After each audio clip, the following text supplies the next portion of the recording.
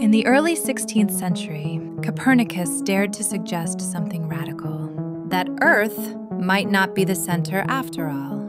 Then came Galileo. He pointed a telescope toward the heavens and saw moons circling Jupiter.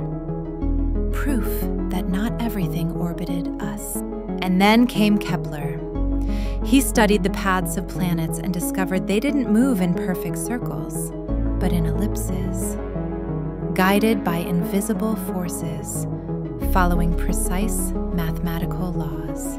Bit by bit, the stillness disappeared. Today, we know the truth is far stranger than anyone imagined. Space isn't silent, and it isn't fixed. It's in motion, everywhere. Not just planets and stars, but galaxies, clusters, and superclusters. Even the very fabric of space itself is moving, stretching in all directions. And yet, we still feel like we're standing still. The ground doesn't shake, the stars don't blur past us, the universe feels peaceful, but that calm is a trick of scale, a mirage.